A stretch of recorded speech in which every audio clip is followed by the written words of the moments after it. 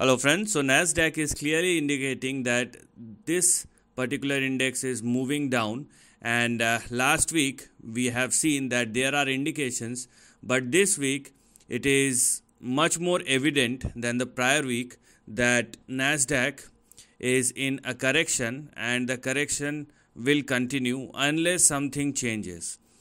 There is a very specific range, and that range is very much clear if you are looking at this particular trend. So for nasdaq, this is what we have as far as the price action is concerned.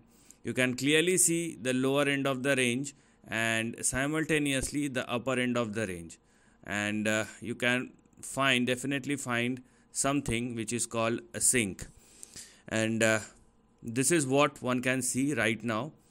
So unless nasdaq started trading and surpassing at or above 16,621 or more, which it is not, it will continue to move lower. And as far as the levels are concerned, obviously it's not going to change, and the levels which we have as far as the next big support, it will be somewhere in between 13,900 and 14,600. So this is something which one must look at.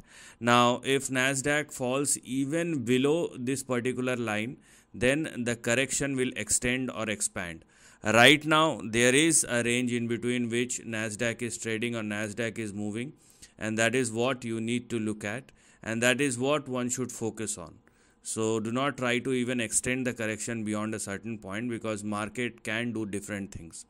So right now there is a correction which has already been started, and if you want to do something, just rather wait for the nasdaq to hit the support level.